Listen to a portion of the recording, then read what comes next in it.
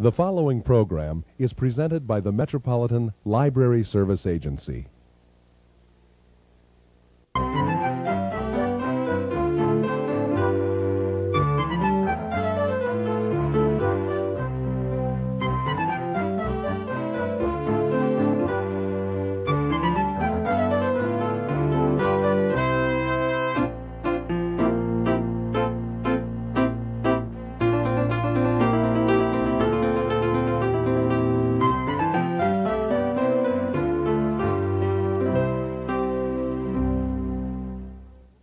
Hello, welcome to All About Kids, a program focusing on the interests of children and young people and some of the issues affecting them. Debra Frasier, author of the newly published book On the Day You Were Born, is our guest today. She'll be talking with Children's Services librarian Pamela Holt about the book and an exciting new artistic collaboration with Heart of the Beast Puppet Theater. Sandra Spieler from Heart of the Beast will be with us also. They'll be discussing how an author, a theater company, works together to transfer a literary work into an artistic work of puppetry. Welcome. It's great to have two artists here on the set of All About Kids. Both of you are very unique and diverse artists, and I'm curious about your backgrounds. Will you tell us something about yourselves? Tell me something about yourselves. Debra Frasier. Well, thank you first for having us. And I am primarily a visual artist who has built both very large sculptures and small, intimate sculptures, primarily out of different kinds of textiles. And the last large sculpture I did was a 4-acre project where people walked through it and picked up little pieces of paper that told about wind. So it essentially was both a piece of sculpture and a book. And when I finished it, I thought, this may be the hard way to do a book. And so that I had some time pass and went through a very difficult pregnancy and some time abroad, and came back to this country wanting to write some kind of book that put a holistic picture of the world in children's hands. And I started in the midst of this difficult pregnancy putting together this book that has brought Sandy and I together. So the book is called On the Day You Were Born, and it is made out of paper cutouts. All the pictures are pieced together bit by bit with just scissors and paper and glue. And it begins on the front. You see one side of the world, and then on the back you see the other side of the world. And should I read a bit of it? I'd love to hear some of the book. Well, it's important that you know that you actually see the end papers to this book, because it ends up having a lot to do with what happened with Sandy. It's the blue of deep space with the yellow stars. And open it up with a kind of invocation that calls the animals of the earth. And it begins, "On the eve of your birth, word of your coming passed from animal to animal. The reindeer told the Arctic terns, who told the humpback whales, who told the Pacific salmon, who told the monarch butterflies, who told the green turtles, who told the European eel, who told the busy garden warblers, and the marvelous news migrated worldwide." The story begins with the gathering of the sun and the moon, and then it goes on to reveal all of the, not all, but a handful of the phenomena that are happening around the planet on the day a child is born. And two of those I'll tell you. On the day you were born, the round planet Earth turned towards your morning sky, whirling past darkness, spinning the night into light. And that is the picture that's also on the cover. And then, on the day you were born, gravity's strong pull held you to the earth with a promise that you would never float away. And there's gravity and the center of the earth, holding on to everything that grows and walks upon it. And slowly the book goes through, phenomena by phenomena, how the world is prepared for the arrival of each child. And that is my book. That's incredible. It's wonderful. And then we go from a visual artist who's created a book to a theater artist. And Sandy, what is your background and what brought you into this project? Well, I'm primarily a visual artist and a theater artist. I'm a puppeteer, puppet and mask wearer and performer, director.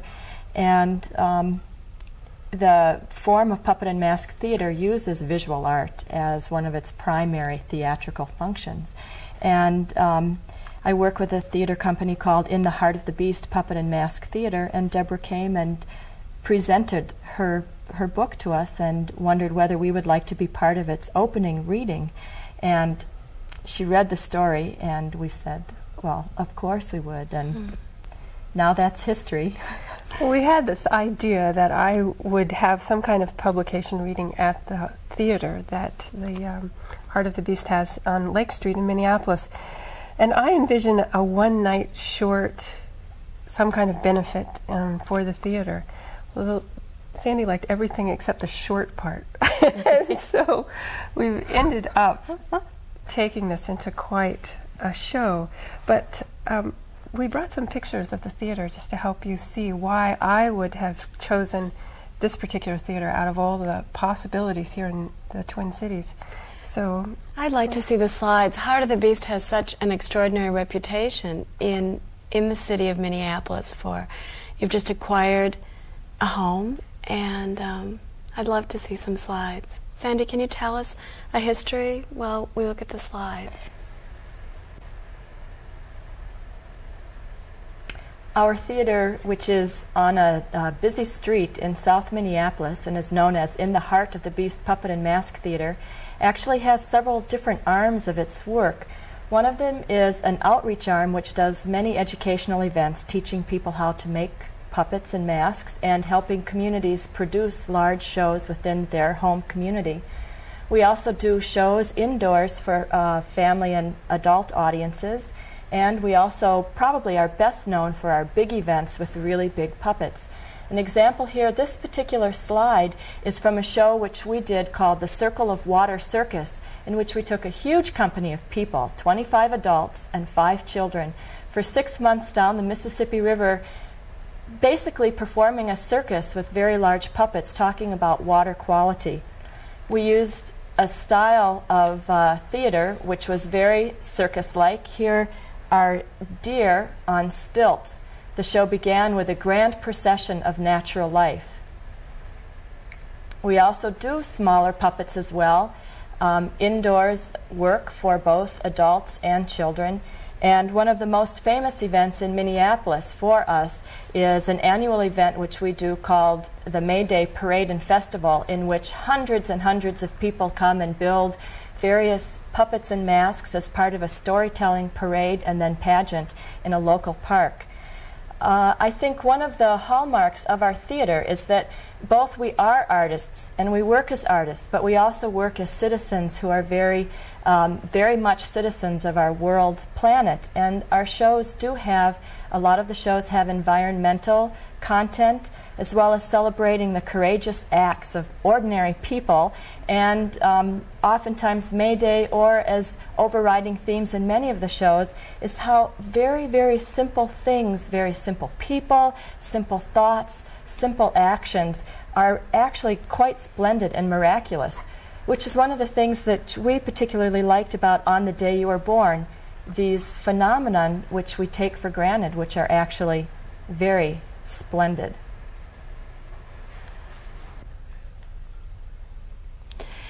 It's understandable philosophically why the two of you artists found each other.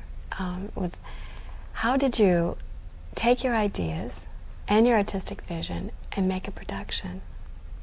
I'm curious. How did it work? How does one cooperate with one's individual vision? Well, first I should say I had this idea for a benefit, which quickly turned into this idea for a play. And Sandy, we started meeting with, and all the people involved in this project, it's a very child-centered book, and all the people happened to be mothers. That wasn't a criteria, but it is how it happened to work out, which means meshing many daycare schedules to have even the smallest meeting. And that was our first challenge, was figuring out how do we meet. And so we often met with children and milling around the theater or our homes, and slowly started talking about the book. You might start with this. Well, some of the initial brainstorming was about doing a book, or there's this book that has two parts to it really, which is the poetic telling and then the more scientific telling of these incredible phenomenon. And so pretty early on we decided to split the project into two parts. One that would be a poetic telling of the book using the narrative form of the book itself, and then creating another component of the performance event, that it would be an event, a performance event that centered around the glossary of the book. I know we'll talk about that glossary later, and maybe I'll focus a little bit right now on the actual the more poetic telling of the book. I have a very good friend whose name is Esther Ure, who is also one of the performers and workers on the content and beginning brainstorming of this. And it was actually her idea that we should make trick boxes that would open up and reveal different parts to the story, just as when you open the book, every page is like an incredible surprise, and these things that which we take for granted in our everyday life is suddenly there, and we remember it, and we remember how we depend on all of these things for our life. So the three of us sat and we went through the book and we imagined different boxes that could be transformed for each page of the book. And then Deborah and I sat and made little models out of cardboard and paper of these three major boxes. These models were very wobbly and made with staples and Scotch tape, and we would take three hands to show how this box might change or open and become more than just a box, but some kind of magical moment. They were very funny in their flimsy character, but... Oh, this is where a friend of ours and a wonderful carpenter named John Snyder came in. He took these ideas and he actually began constructing these performance boxes. From paper, from a paper construction model, then another artist is introduced to make something wooden. John is more than He's a genius. He's an artist. He is a genius, and we took these flimsy paper that we could envision as being magical, but magic on this planet comes through a lot of work, and he figured out how to draft these into actual plans and then started building, and I have some pictures of him in process building these that I'd love to show you. Oh, I'd love to see them. This is John Snyder, who was the master carpenter of making these boxes. Now this first one, which looks like a closet box, we fondly call the night pillar box. And in this box is contained the night sky and the day sky. Now, when you look at it here, you see a slit down the middle. What actually happens is that this opens up, and in the center there is the globe, the Earth as would be seen from space. And this entire background flips around so that it will be painted with, remember how Deborah said that you need to look at these end papers of the book because you'll see it again and again. When this will be painted, it will be covered with those stars. And this entire background will flip around, and suddenly it will be the light sky. And then, moving to the next page of the book, the cover of this earth will be lifted off, and we will see the inside of the earth, which is gravity. And we'll present the child for the first time and place the child at the very top of that globe, and then, ta-da, we'll spin it around and the child won't fall off.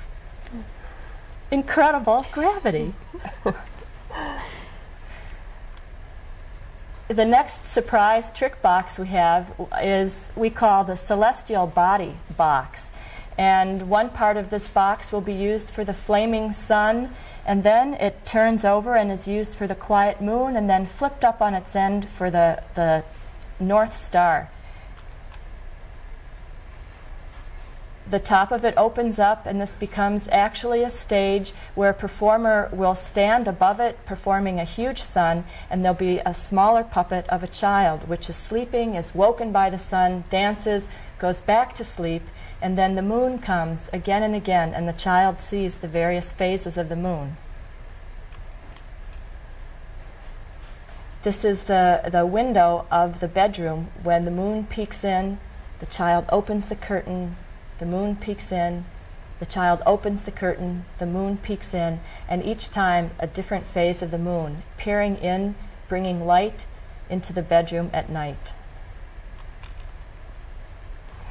On the third and last box is a very large wedge-shaped box that will have a lid attached to it that's not quite made in this picture. The lid swings up, and attached to that lid and down a slit in the back is a giant piece of cloth that waves out, held by two people, that becomes the tides, that becomes high and then slowly recedes for the low tide, and is hidden back again in the box. A canopy lifts off the lid, and hanging from that canopy are all the strings and shiny mylars of the rainstorm, of the rains that wash across the planet.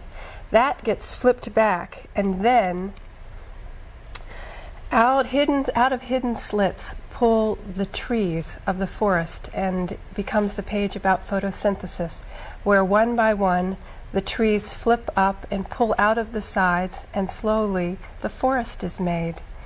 And then John right now in this picture is inscribing a giant circle.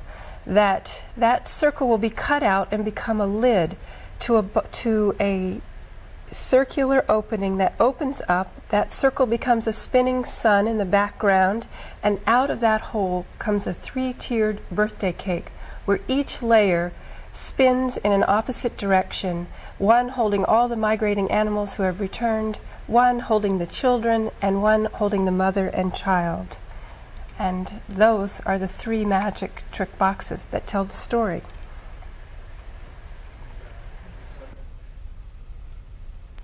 We've seen the wooden boxes, and I could visualize the magic and the color. How will you put color? Will you mirror the images in the book? Have you created new designs for the production?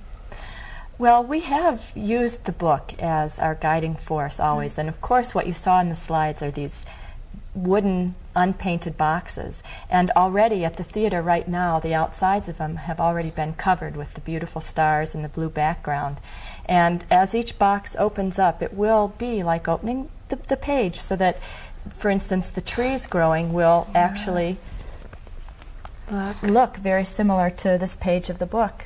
The leaves will be painted on those giant cards that you saw, and the trunks will come up as you saw them.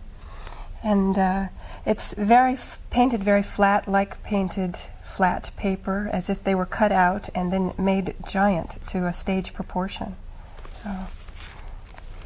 How did you take the glossary of the book and the science, and you talked about changing it into a separate production?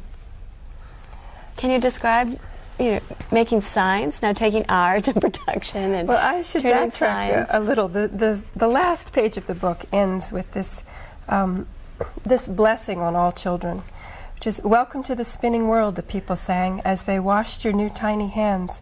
"Welcome to the green earth," the people sang as they wrapped your wet, slippery body. And as they hugged you close, they whispered into your open, curving ear, "We are so glad you've come." And the book ends with a picture there, but you turn the page and you see the mother and the singing people all around, but you turn the page and suddenly you have a glossary that is visually cued to all the poetic verses in the first half of the story, but it takes the topics like pulling gravity, flaming sun, glowing moon, the spinning earth, the migrating animals, and it explains factually why what you have just heard lyrically is in fact true. So you have glittering star, rising tides. And that's what you've turned into a midway. That's right. So for each one of these, we're building a booth that will have fabric on it, painted fabric, just like in a circus when you walk and you have these beautiful, bright banners, and each one of those will have a performer inside this structure who will invite the audience to come and watch this incredible wonder. So the mood of the performance changes from a more sacred blessing into that of a circus midway with all the grandeur of our planet and these tiny moments that are incredible. And we have some slides of the midway as well. Yes. Which Are they in production? Are they color? Have you painted them? Yes, One. they're Fun. no, actually 5 are done. Oh, Yes. great. And they're stunning because they're 8 feet high and 6 feet across, so they're like little tents. But I do have a slide of a model that I'd love to show you. Oh, so. great. We'd love to see that. I'd love to see that. This is a model of one of the midway booths. It's built 1 inch equals 1 foot, and it is big enough to contain a couple of performers. And I was ecstatic that we came up with this idea because writing the glossary was extremely difficult for someone like myself who had to study a great deal. I didn't know anything about rotation before I started this book. And by studying, was able to write the glossary that you see and had many, many people and many backgrounds read through it. So each of these booths that you will see will have a vignette that will last anywhere from 30 seconds to 2 minutes that will use the facts that you would find in the glossary to the book. And Sandy, I can't quite remember what happens in this one. Well, on the spinning Earth, the most important concept, I think, is that the Earth is spinning, and that by the spinning Earth we go from darkness to light, light to dark, dark to light, light to dark. So on this Earth there will be a little house, which the focus will be on the house, and we'll see it move from the light side of the stage to the dark. And there will also be images of light and dark that come up into the frame, into the theater frame on either side, so that that house actually has to pass through that light space and the dark space. And there will be 11 of these booths, and for the 11 topics covered, and this is migrating animals, the spinning Earth, the flaming sun, and the glowing moon at the end. One of my favorite ones is the glowing moon, because we tried to think how, in a more flat, one-dimensional way, how can we represent this rotation of all of these planetary bodies around each other, which is, of course, huge three-dimensional movement. And we finally, after trying many, many ideas of trying to make it happen on one plane, we decided that we would build a stage that would actually have a curtain that opened, and we would choose 3 people from the audience to come in. One who would play the sun, one who would play the earth, and one who would play the moon. And these people will have to wear funny hats, and the role of the circus master in this stage will be to actually have these people move around each other in the same kind of way that our planets move around each other. Yes, and so that shows you what the booths will look like. And I have a picture here. I think in this picture you can begin to see how closely the production will follow the imagery in the books. Once again, the midway booth will look a lot like the glowing moon page from the book itself. A book and a theater production will be born in Minneapolis to celebrate our planet and our individual presence. What next? When can we see it? Well, the book will come out in March of 1991, so we're coming up close to holding an actual hardcover in my hand. This book has been 3 years in the making, so it will be quite a day when it actually arrives. And the play is simultaneous production? Yeah, the play at Heart of the Beast is planned to be the grand opening gala of this book, with Debra reading the copy for the first time to the general public. After that, it will have a 1-week run in the Heart of the Beast theater space, which is the old Avalon Theater on Lake Street. And after that time, there will be a touring production that's mounted, and it will be traveling around the city as well as around the United States. Does the production need a theater? How portable is the production? A book is very portable. We can have that with us. The production, What do you see? Well, the production isn't quite as portable as the book, but it has been designed to be somewhat and especially versatile for many different types of performances.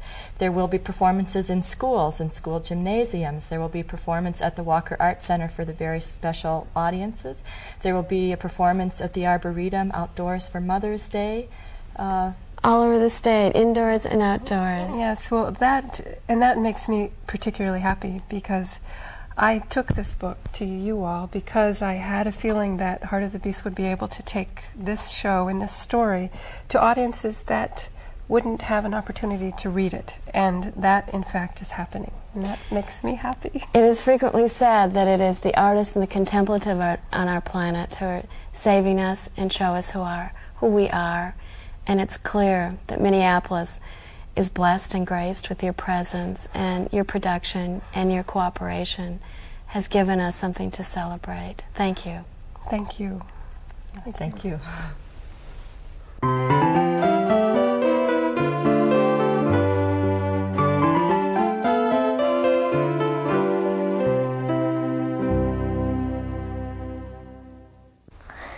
Hi, I'm Sarah Stein, and I go to Seward Elementary, and I'm in 2nd grade. When I read the book On the Day You Were Born, I felt like I was a baby coming into the world. I also felt like I was gravity, an animal, or the air doing my job. The Day You Were Born is a very special book because you feel like whenever a baby is born, the whole earth gets together. The book is very colorful, and the pictures are cutouts. They're very beautiful cutouts. There's a glossary in the back of the book, and it helps you learn about the way the world works. The book also makes you feel like the animals and the whole earth are doing their job, and that I feel like I should do my job. This book is a very special book. Sarah Stein of Seward Elementary School reviewing today's featured book, On the Day You Were Born. Thank you, author Debra Frasier, Pamela Holt, and Sandra Spieler. And thanks to all of you for joining us on All About Kids. Please tune in again.